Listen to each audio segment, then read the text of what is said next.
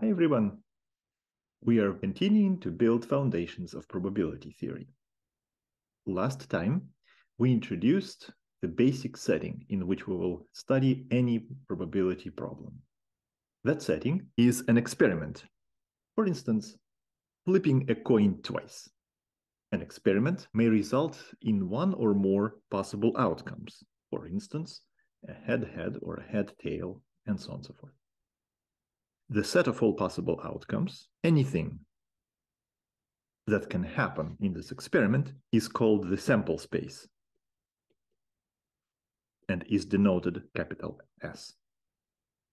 In this experiment of flipping the coin twice, the sample space consists of 4 possible outcomes. Subsets of the sample space are called events. For instance, an event could be getting the head exactly once, in which case it is this subset. We can visualize by looking at S as the square, the universe of all possible outcomes. And there are also subsets, such as this one, E. Today we will study operations on events. Imagine that you learned numbers for the first time, 1, 2, 3, and so on and so forth. You're excited and say, great, what do we do with these numbers? Well, you can add, subtract, multiply, and divide them. These are operations on numbers.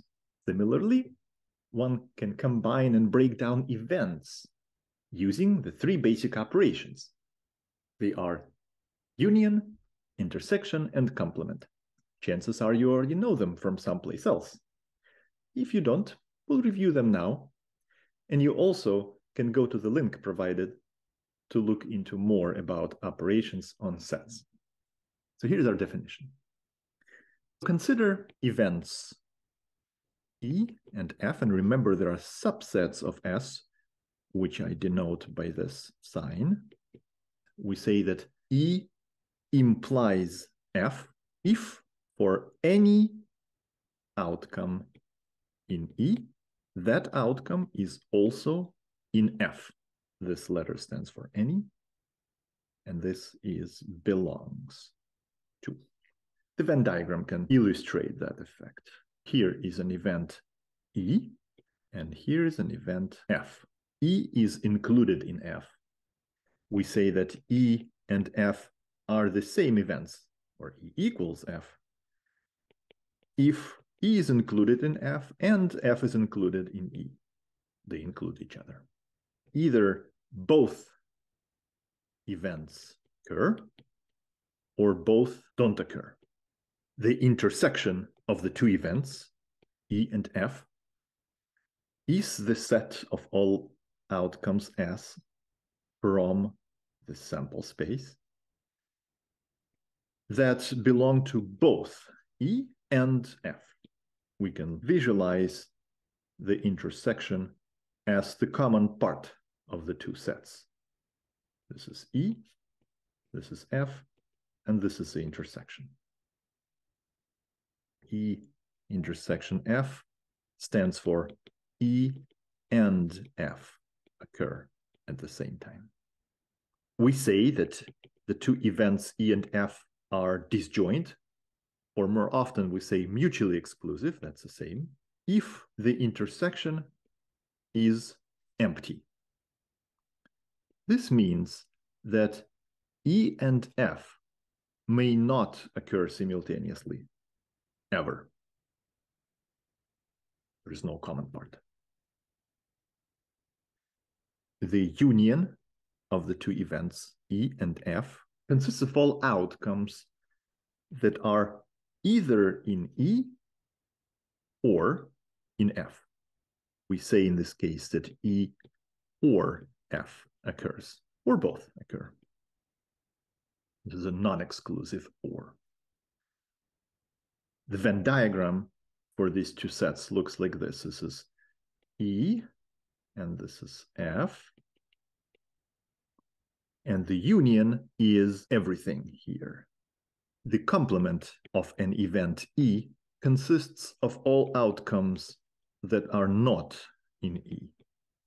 And that letter means does not belong to.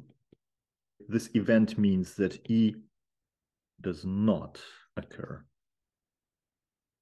And the Venn diagram for this event looks like this. Everything that's outside E is the E complement. The difference of the two events consists of all outcomes that are in E, but not in F. This can also be written as the intersection of E with the complement of F. So these are the outcomes that are in E and not in F. If this is E and this is F, then everything that's in E but not in F is the set difference. These are the basic set operations or operations on events. Now let's consider examples. Example 1. Flip the coin twice. The sample space, as we know, consists of 4 outcomes, 4 possible ways the 2 coins can come up. Let's look at these 2 events.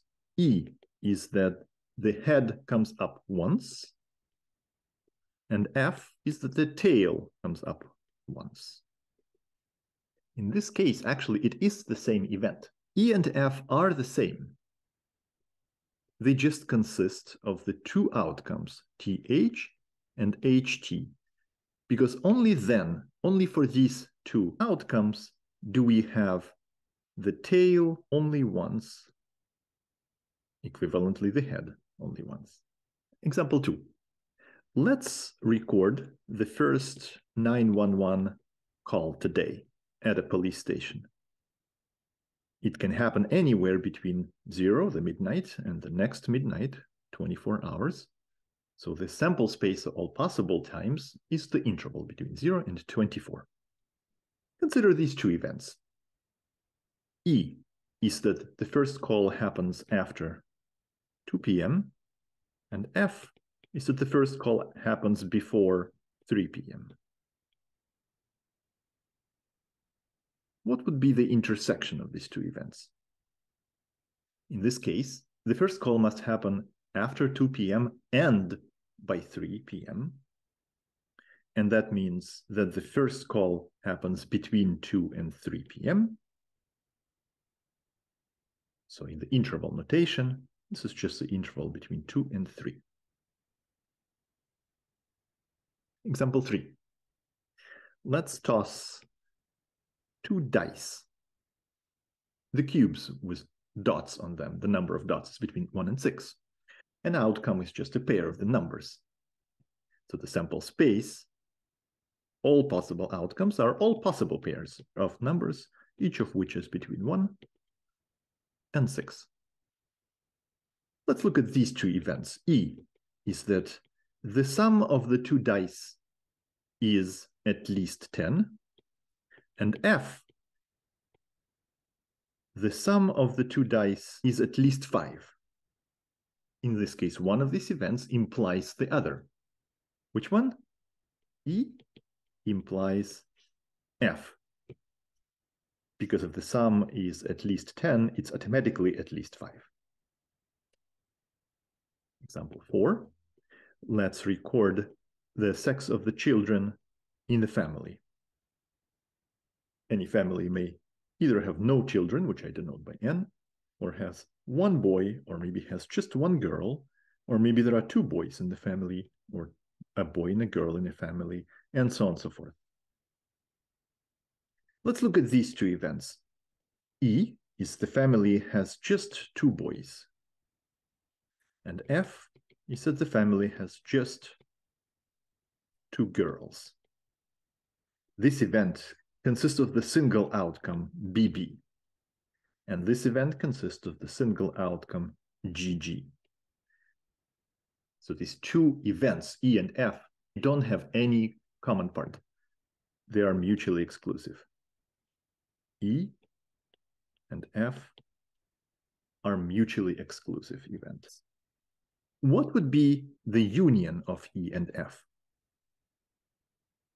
The union consists of all outcomes that are either in E or in F, or both. So this will be BB and GG. That's the event in which we have two children of the same sex. We just learned operations on two events, E and F, but we can include more. For multiple events, we can also consider the intersection of the N events, denoted this way, is the event in which all EIs must occur simultaneously. And similarly, the union of multiple events that we denote this way is the event in which at least one EI occurs, either E1 or E2 or E3 and so on and so forth. The important thing to remember is that the intersection corresponds to the logical operation and E1 must occur and E2 occur and E3 occur. That's what intersection means. And the union corresponds to the logical operation or E1 occurs or E2 occurs or E3 occurs and so on. Let's look at this example. A student, by the rules set by the university, qualifies for a financial aid if he or she passes both English and finance classes. So the qualification event, U, is the intersection of the students passing English and finance. Now, suppose we learn that Ara gets disqualified from the financial aid. It means that she must have failed either English or finance, or maybe both. You can write it as the complement of the qualification, so disqualification, that will be Q, complement, equals failure of English or failure of finance, or both. We can express these two equations as E intersection F, that's Q complement, equals E complement, union F complement. So the complement operation turns the intersection into a union. Similarly, the complement operation turns the union into intersection. So these two equations hold for any events E and F, and they are called De Morgan laws. They are very important and will be applied throughout this course. In logical terms, the negation of and is or, and the negation of or is and. More generally, De Morgan's laws apply to multiple events. The complement to the intersection is the union, and the complement to the union is intersection. Here's an example. Suppose a coffee maker consists of n components. It works if and only if all the components work, which we may denote by saying that it works if all of the components, so the intersection of all of the components Wi work. What does it mean for the coffee maker to fail? The coffee maker fails if and only if, the common mistake will be to say all components fail, but that's not true. The coffee maker fails if at least one component fails. And we can write it as the complement of working, which is a failure, is the union, at least one corresponds to the union of the failure of the components. We went over basic operations on sets, and next time we'll finally define probability. Have fun.